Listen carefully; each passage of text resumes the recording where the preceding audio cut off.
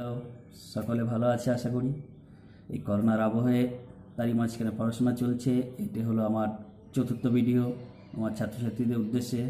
শুধুমাত্র গলসি কলেজ নয়, আরও যারা বর্ধমান বিশ্ববিদ্যালয়ের অধীনে পড়াশোনা করছে 6 সেমিস্টারে, তাদের জন্য এই বিষয়টা খুবই গুরুত্বপূর্ণ বলে আমার মনে হয়েছে। আমি সে বিষয়ে একটি ভিডিও তৈরি করছি এবং ভিডিওটা প্রথম থেকে শেষ পর্যন্ত সকলকেই ভালোভাবে দেখতে বলবো, তাহলে অনেক বিষয়গুলো বুঝতে পারবে। প্রথমে বলি, বিষয়টা হলো প্রথম বিশ্বযুদ্ধে আগাদির ও মরক্কো সংকটের ভূমিকা। প্রথম বিশ্বযুদ্ধ হয়েছে 1914 সালে, অথচ এই বিশ্বযুদ্ধের আগে বেশ কিছু ছোট ছোট ঘটনা ক্রমশ বিশ্বযুদ্ধকে নিকটে নিয়ে চলেছিল। এরকমই একটি ঘটনা হলো মরক্কোর সংকট। এই মরক্কো সংকট বা মরক্কো কোথায় অবস্থিত সেটা আমরা দেখব। ম্যাপটাতে দেখতে পাচ্ছি যে উত্তর পশ্চিম আফ্রিকা মহাদেশে একেবারে উত্তর পশ্চিম দিকে মরক্কো অবস্থিত। সেখানে মরক্কো কেবলমাত্র খনিজ সম্পদে এমন পরিপূর্ণ ছিল, মরক্কোর ভৌগোলিক অবস্থান খনিজ সম্পদে পরিপূর্ণ ইত্যাদির জন্য মগধ সাম্রাজ্যবাদী দেশগুলির কাছে গুরুত্বপূর্ণ হয়ে উঠেছিল। এই সাম্রাজ্যবাদী দেশগুলির মধ্যে স্পেন, ফ্রান্স, ইংল্যান্ড, ইতালি ছিল গুরুত্বপূর্ণ। এছাড়া পরবর্তীকালে জার্মানি আসছে এবং জার্মানির এখানে আসার কারণেই কিন্তু এই সংকটটা আরও শুরু হচ্ছে বা এই সংকটটা তার গভীর থেকে গভীরতর বা জটিল হচ্ছে বলতে পারি। প্রথমে তাহলে কী ছিল?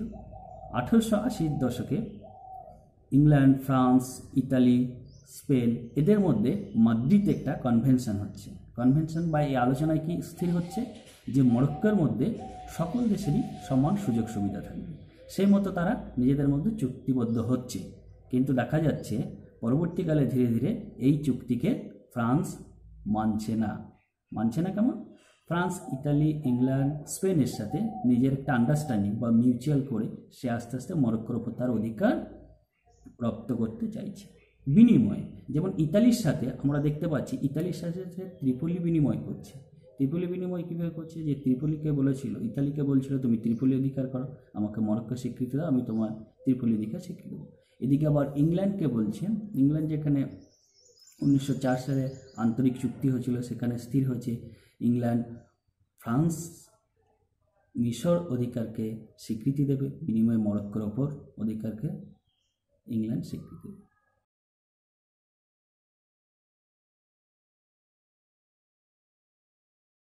ধীরে তার সাথে মরক্কোর ওপর ধীরে ধীরে ফ্রান্স নিজের অধিকার স্থাপন করেছিল। এই সময়কালে দেখা যাচ্ছে মরক্কোর অধিকার যখন প্রতিষ্ঠা হচ্ছে, সেই সময় কিন্তু আমরা দেখেছি, একটু পেছনে ফিরে যাই, 1870 সালে যখন জার্মানি ঐক্যবদ্ধ হচ্ছে, তারপর জার্মানিতে প্রথম বিসমার্ক বেশ কিছুদিন শাসক ছিল। বিসমার্ক কিন্তু বলেছিল জার্মানি পরিত্যক্ত দেশ, জার্মানি বিস্তারের অধিকার দরকার নেই ইত্যাদি বলে সে জার্মানির সাম্রাজ্যবাদী যে আশা বা দরকার প্রয়োজনীয়তা নেই বলে তিনি তাকে বন্ধ করে রেখেছিলেন। কিন্তু কাইজার দ্বিতীয় উইলিয়াম ক্ষমতায় এসেই তার সাম্রাজ্য বিস্তারের কাজ শুরু করেছিল এবং এই সাম্রাজ্য বিস্তার করতে গিয়েই কিন্তু অন্যান্য ইউরোপীয় দেশগুলির সাথে তার প্রতিদ্বন্দ্বিতা শুরু হয় এবং এই প্রতিদ্বন্দ্বিতাকেই কেন্দ্রেই বিভিন্ন সংকট বা বিভিন্ন জটিল পরিস্থিতিগুলি তৈরি হয়েছিল।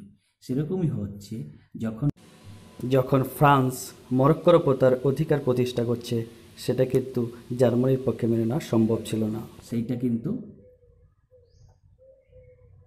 জার্মানি মেনে নিতে পারেনি, কারণ তার অধিকার প্রতিষ্ঠার ফলে জার্মানি ধীরে ধীরে এগোচ্ছিল তার উপনিবেশ বিস্তার করার জন্য। কারণ জার্মানি ইতিমধ্যে শিল্প সমৃদ্ধ একটি অঞ্চলে পরিণত হয়েছে, যার ফলে জার্মানির প্রচুর পরিমাণে নতুন এলাকার প্রয়োজন, তার উদ্বৃত্ত শিল্প সম্পদ বিক্রি করার জন্য এবং তার জনগণের চাহিদা মেটানোর জন্য তার প্রচুর নতুন এলাকার প্রয়োজন ছিল।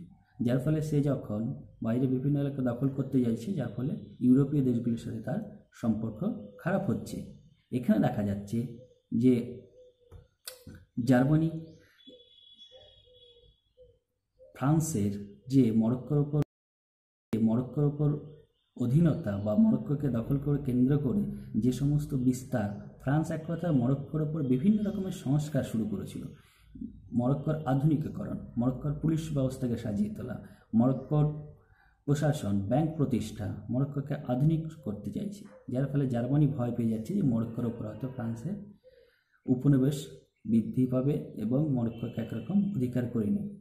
এর ফলে জার্মানি ভয় পেয়ে 1905 সালে দেখা যাচ্ছে মরক্কোর তার অধিকার প্রতিষ্ঠা করার জন্য বা মরক্কোর উপর নিজের অধিকার জন্য টানজিয়ার বন্দরে পৌঁছে যাচ্ছে এবং জার্মানি সেখানে গিয়ে বলছে যে সে মরক্কোর স্বাধীনতা বা মরক্কো মুসলিমদের বন্ধু ইত্যাদি বলে সে সেখানে প্রবেশ করার চেষ্টা করছে। ইতিমধ্যে পরিস্থিতি আরও জটিল হচ্ছে। দেখা যাচ্ছে রুশ জাপান যুদ্ধে রাশিয়া হেরে যাচ্ছে। রাশিয়া হেরে যাওয়াতে রাশিয়া কিন্তু ইতিমধ্যে ফ্রান্সের বন্ধু ছিল, যার ফলে ফ্রান্স কিন্তু রাশিয়ার পরাজয়ে নিজে একটু ভয় পেয়ে যাচ্ছে বা নিজের ক্ষমতা কমে যাচ্ছে বলেই মনে হচ্ছে। সেক্ষেত্রে রাশিয়া ফ্রান্সকে সাহায্য করতে পারবে না। এরপর হচ্ছে জার্মানি ফ্রান্সের যে সম্পর্ক চলছিল সেখানে আমরা দেখতে পাবো জার্মানি ফ্রান্সের যুদ্ধ পরস্পরের মধ্যে। এবার জার্মানির পররাষ্ট্রমন্ত্রী দেলকাসে মরক্কো সংকটের সময় তাকে পদত্যাগ করতে হয়, কারণ জার্মানি দেলকাসেকে প্রচণ্ড পরিমাণে ভয় পেত। সেখান থেকে তাকে পদত্যাগ করার জন্য জার্মানি বারবার বিভিন্ন রকমের ফন্দি বা বিভিন্ন রকমের কায়দা ইত্যাদি করছিল এবং তার বিভিন্ন রকম পরিস্থিতির মাধ্যমে দেলকাসেকে পরাজিত করছে এবং দেলকাসে পরাজিত নয়, দেলকাসে পদত্যাগ করছে, যার ফলে দেলকাসের পদত্যাগ জার্মানির কাছে একটা সাফল্য ছিল, কারণ দেলকাসেকে জার্মানি ভীষণ রকমের ভয় পেত। এবার দেখো পরবর্তীতে পরিস্থিতি কি যাচ্ছে। তার মানে এখানে ফ্রান্স মরক্কোর ওপর নিজের অধিকার প্রতিষ্ঠা করতে চাইল এবং সে স্পেন, ইতালি, ইংল্যান্ডের সাথে মিউচুয়ালি আন্ডারস্ট্যান্ডিং করে মরক্কো নিজের অধিকার মোটামুটি প্রতিষ্ঠা করতে সক্ষম হচ্ছে। মরক্কোর আধুনিকরণের নাম করে সে সেখানে তার প্রভাব বিস্তার করছে। জার্মানি এই আশঙ্কায় মরক্কোয় পৌঁছালো যে মরক্কোকে ফ্রান্স তার উপনিবেশ তৈরি করে ফেলবে সুদূর অদূর ভবিষ্যতে, যার ফলে সে সেখানে পৌঁছে মরক্কোর উপর নিজের অধিকার প্রতিষ্ঠা করতে চাইলেও পরিস্থিতি জটিল হচ্ছে এবং শেষ পর্যন্ত আলজিয়ার সম্মেলন 1906 সালে যেটা হয়েছিল। এবং এই সম্মেলনটা কীভাবে হচ্ছে, যখন মরক্কোয় এরকম একটা জটিল পরিস্থিতি তৈরি হচ্ছে, সেই সময় জার্মানির চাপে যে মরক্কো আন্তর্জাতিক একটা বিষয়, মরক্কোর ওপর অধিকার প্রতিষ্ঠা করা বা মরক্কোর ওপর নিয়ন্ত্রণ করা, মরক্কোর বিষয় নিয়ে আলোচনার জন্য আমাদের আন্তর্জাতিক সম্মেলন প্রয়োজন। সেই সম্মেলন 1906 সালে আমেরিকার ডাকে বসছে। এখানে দেখতে পাবে 13টি দেশ যোগদান করছে, আমি সব লিখে দিয়েছি স্লাইডে। এবং মরক্কোর পুলিশ বাহিনী পরিচালনা করে স্পেন, ফ্রান্স বলে স্থির হচ্ছে। জার্মানি কিন্তু ক্রমশ এখানে কণ্ঠাস হচ্ছে, কারণ জার্মানি যে সমস্ত দাবিগুলো এই সম্মেলনে পেশ করেছিল কেউই জার্মানিকে সমর্থন করেন, একমাত্র অস্ট্রিয়ার সাথে জার্মানি কিন্তু 1882 সালে ত্রিশক্তি চুক্তি পার্টিফেল অ্যালায়েন্স স্বাক্ষরিত ছিল। সে গোষ্ঠীভুক্ত অস্ট্রিয়া সমর্থন করলেও জার্মানির সেভাবে কোনো দাবি এখানে টেকেনি, কেবলমাত্র তার আন্তর্জাতিক সম্মেলনের দাবিটাই টিকেছিল। এই সম্মেলনে জার্মানি ডাকলো, অথচ দেখা যায় ফ্রান্স কিন্তু সম্মেলন থেকে অনেক কিছু লাভ করে নিল।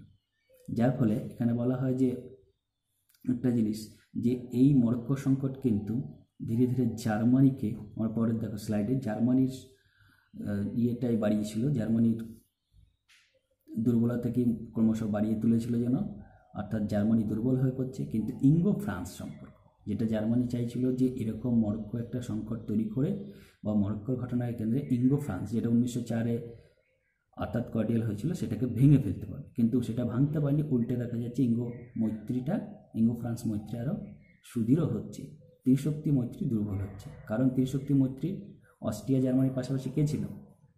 ইতালি। সেই ইতালিকে কিন্তু আমরা দেখতে পাচ্ছি এখানে মরক্কো সংকটে জার্মানিকে সাহায্য করেনি, যার ফলে কাইজার ক্রমশ দুর্বল হয়ে পড়ছে। এবং এই সংকটের ফলে আরও দেখো যেগুলো লিখে দিয়েছি, বিশ্ব সংকটের পরে কাছাকাছি পৌঁছে যাচ্ছে জার্মানি, এবং জার্মানি ফ্রান্স 1909 সালে মরক্কো সংকট নিয়ে একটা চুক্তি করছে, মোটামুটি মরক্কো সংকট এখানে পরিসমাপ্তি করছে। এরপর দেখো মরক্কোরই একটা বন্দর আগাদিতে নতুন করে আবার 1911 সালে সংকট শুরু হচ্ছে, যেটাকে আগাদির সংকট বলে। আমি যদি ম্যাপটাতে ফিরে যাই, ম্যাপটাতে দেখবে আমি সেখানে ইন্ডিকেট করে দিয়েছি সেখানে আগাদির সংকট কোথায় রয়েছে। এবং সেই আগাদির সংকট কী জিনিসটা, ফ্রান্স অভ্যন্তরীণ সংকটকে কেন্দ্র করে, ফ্রান্সের মরক্কো একটা ছোট্ট ফেজ বলে একটা জায়গা আছে, সেখানে একটা অভ্যন্তরীণ সংকট, সেখানে কয়েকজন ইউরোপীয় সেনাকে কেন্দ্র করে একটা অভ্যুত্থান করছে, যার ফলে ফ্রান্স সেখানে মরক্কোয় সেনা পাঠাচ্ছে। কাইজার এই সুযোগে দেখলো ফ্রান্স এখানে সেনা পাঠিয়েছে, মানে তিনি সে মরক্কোর ওপর আবার অধিকার প্রতিষ্ঠা করতে চাইছে। জার্মানি সুযোগে নিজেও সেনাবাহিনী পাঠিয়ে দিল আগাদির বন্দর, একটি যুদ্ধজাহাজ প্যান্থার নামে একটি যুদ্ধজাহাজ, যেটা পাঠিয়ে দিয়েছে, যার ফলে আবার কিন্তু সংকট শুরু হচ্ছে। ঠিক আছে, এবার দেখো ইংল্যান্ডের প্রতিক্রিয়া। জার্মানি এবারের সংকটে কিন্তু ইংল্যান্ড ভালোভাবে জার্মানি যুদ্ধজাহাজকে পাঠানোকে মেনে নেয়নি। জার্মানির প্রধানমন্ত্রী এখানে লয়েড জর্জ ভীষণভাবে এর প্রতিবাদ বা তীব্র প্রতিবাদ জানিয়েছিল। জার্মানি কিন্তু তার ফলে পিছু হটছে, ইংল্যান্ডের চাপে পড়েই বলতে পারি। যাই হোক, পরে দেখো পরের স্লাইডে কী হচ্ছে, এবং জার্মানি শেষ পর্যন্ত মরক্কোয় ফরাসি প্রভাবই মেনে নিতে বাধ্য হচ্ছে। জার্মানি যদিও তার কঙ্গোতে 1,00,000 বর্গ মাইল এলাকা লাভ করেছিল, কারণ এই দ্বিতীয় যখন সংকট আগাদির সংকট হচ্ছে সেই সময় কিন্তু জার্মানি বলেছিল আমাকে কঙ্গো দেওয়া হোক, তাহলে আমি আগাদির বন্দর থেকে তার জাহাজ সরিয়ে নেব, বা সে এই সংকট এর যে তৈরি হয়েছে সেটাকে সে বন্ধ করে দেবে, বা এই সংকটটি বেরিয়ে আসবে। কিন্তু সেটা পুরোপুরি সফল না হলেও প্রায় 1,00,000 বর্গ মাইল এলাকা লাভ করেছিল। আর যেটা সবচেয়ে বড় ঘটনা মরক্কোর সংকট থেকে, সেটা হচ্ছে ফ্রান্স আর ইংল্যান্ডের মধ্যে কিন্তু বন্ধন সুদৃঢ় হচ্ছে, আর জার্মানি তার নিজের প্রভাব বা ক্ষমতা কমে যাচ্ছে। আর এই সংকটের সময়কালে কিন্তু জার্মানির জনগণ চাইছিল কাইজার দ্বিতীয় উইলিয়াম যুদ্ধ করে ফ্রান্সের বিরুদ্ধে যুদ্ধ ঘোষণা করুক এবং ফ্রান্সকে তার উচিত শিক্ষা দিক, কিন্তু কাইজারই এই সময় এত দ্রুত বা এই সময় যুদ্ধ করতে রাজি ছিলেন না। তিনি কিছুটা সময় বা আরও প্রস্তুতি নিতে চাইছিলেন, যার ফলে দেশের জনগণ চাইলেও কিন্তু জার্মানির জনগণ এই সময় যুদ্ধ চাইলেও কাইজার দ্বিতীয় উইলিয়াম এই সময় যুদ্ধের জন্য প্রস্তুত ছিলেন না বলা যায়। নিচে ম্যাপটার মধ্যে কোথায় কী আছে একটু খুঁটিয়ে দেখে নেবে, যার ফলে আশা করি বুঝতে পারবে। পরে যে আমি মরক্কোর হিস্ট্রি, মরক্কো কীভাবে কোথায় যাচ্ছে, মরক্কো দেশ কীভাবে তার বিস্তার লাভ করেছিল, অবস্থান ইত্যাদি সম্পর্কে একটা ছোট ভিডিও আছে ইউটিউবে, আমি একটা অন্য লিঙ্ক দিয়েছি, একটা অন্য লিঙ্ক, সেখান থেকে তোমরা দেখে নিতে পারো।